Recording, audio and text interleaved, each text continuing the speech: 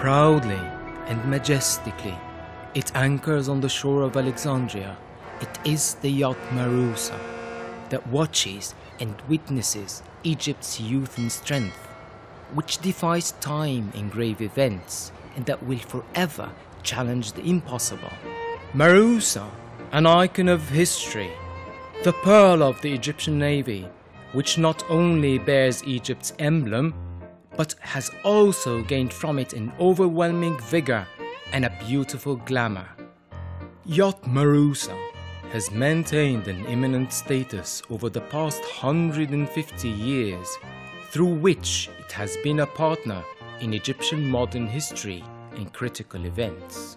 Symbolic of the prosperity and greatness of its kings and rulers, a companion through their blooming and their fading away.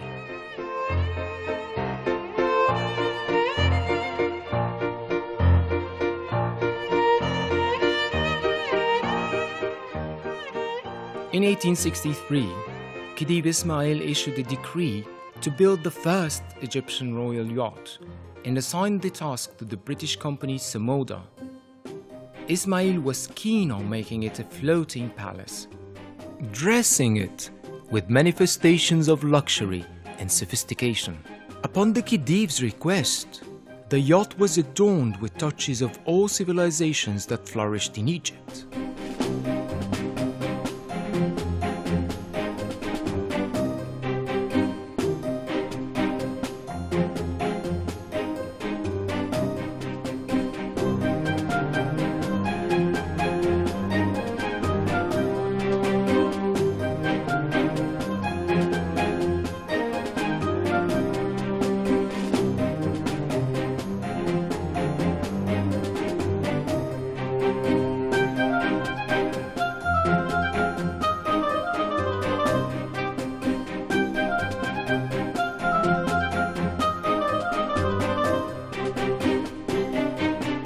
In 1865, the Khedive stood on the pier of Istanbul's harbour, awaiting Mahrousa to sail aboard it to Alexandria for the first time, not knowing that 150 years later, this same yacht will be one of the 10 biggest in the world.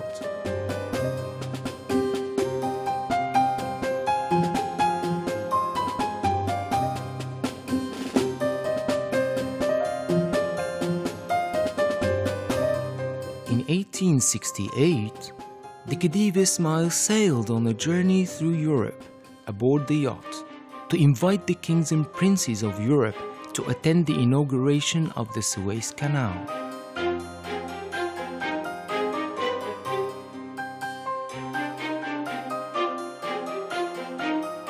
On November 17, 1869, Mahrousa spearheaded the first multinational fleet to enter the canal, in a declaration of its opening to international navigation. In this ceremony, the Khedive's guests included Empress Eugenie of France, who presented the Khedive with a piano and played it during the ceremony. And it was also attended by the Emperor of Austria, the Crown Prince of Germany, Prince Henry of the Netherlands, and many other princes and ambassadors, as well as Ferdinand de Lesseps. In 1872, the Khedive Ismail sent the yacht to London in order to increase its length from 125 meters to 137.5 meters. 7 years later, in 1879, at 4 p.m.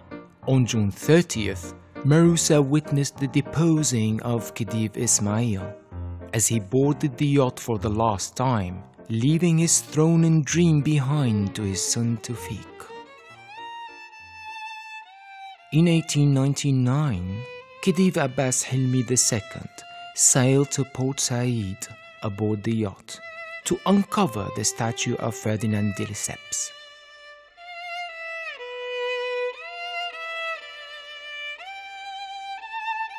As passionate about Mahrousa as Ismail, Khedive Abbas Hilmi II sent it to Glasgow in 1905 to get enforced with steam engines, instead of its original propeller system, and a telegraph was installed on it in 1912.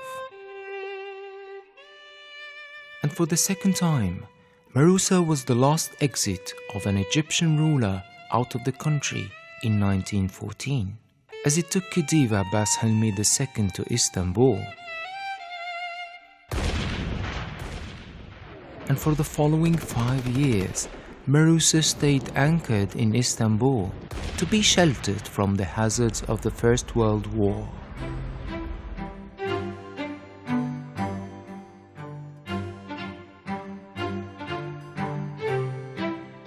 In 1919, while Egyptians were amidst the revolution, the yacht Mahrousa was witnessing another revolution, and it was sent by King Fuad to England again, to wipe off the dust of the years it spent in Istanbul, and to change the shape of its rear and also to increase its length by 8 meters to reach a final length of 146 meters.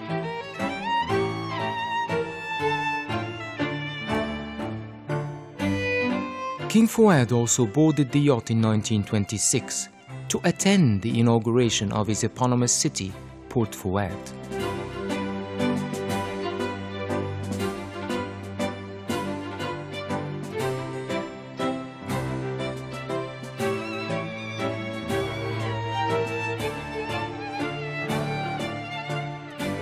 Starting from 1937, King Farouk I shared the same passion about Mahrousa.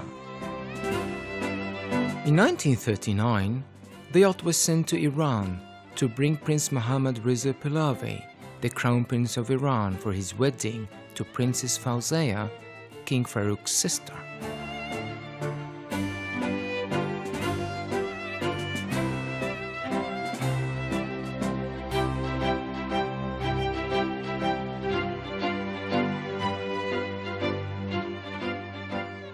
Once again, Mahrousa was sent from Suez to Jeddah and back by King Farouk in 1946, hosting aboard it King Abdulaziz of Saudi Arabia to visit Egypt. Upon his arrival to Suez, King Farouk had arranged a military parade that was performed before the Saudi king in celebration of his coronation's anniversary. This visit became a cherished landmark in the history of the Saudi-Egyptian bilateral relations.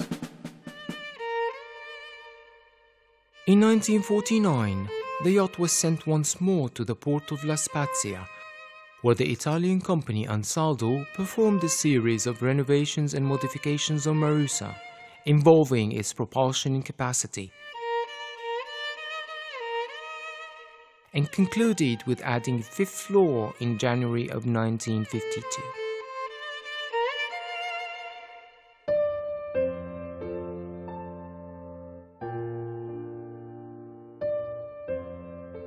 A new era in Egyptian history had started to rise at the time, and Mahrousa had to leave Ras Al Khaimah Palace at 6:30 p.m. on July 26, 1952, carrying the last 2 kings of the Muhammad Ali dynasty to their exile in Italy, King Farouk I and his infant son, King Ahmed Fuad II. Soon, the yacht was visited by the first Egyptian president, Mohammed Naguib, where he retold the historical moment of the king's departure.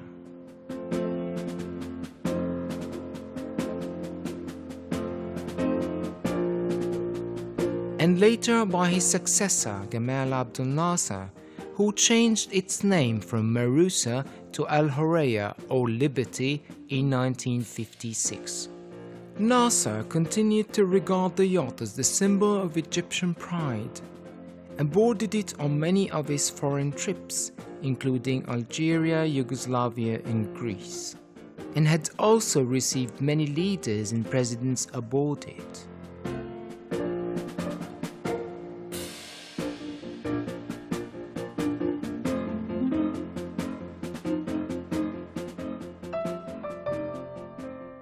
President Sadat realized the historical value of the yacht and chose it to host King Faisal of Saudi Arabia to attend a naval maneuver carried out by the Egyptian Navy in 1974.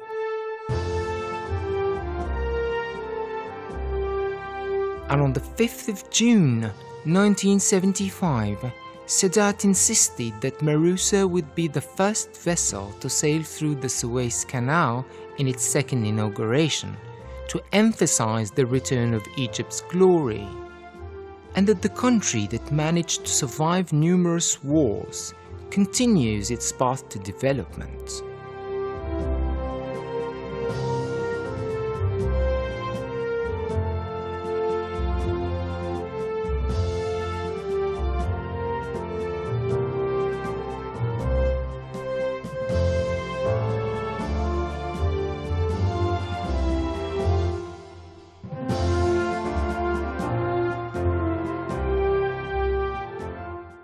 In 1976, the yacht sailed covering 12,700 nautical miles, which is its longest journey, to participate in the bicentennial celebration of the independence of the United States of America.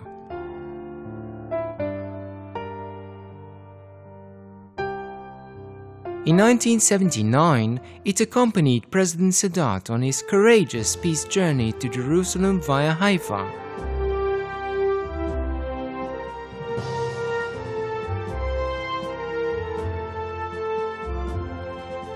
In the year 2000, a presidential decree was issued, giving the yacht its old name back, and once again it was called Mahrousa. For the past 15 years, the yacht has been anchored at the naval base of Ras Al Khaimah Palace, observing silently Egyptian history in the making. And today, it sails gracefully over well-charted waters that it's familiar with and under the same sun, witnessing the inauguration of the new Suez Canal, participating in another victory achieved by Egyptians with their resources and the arms of their youth.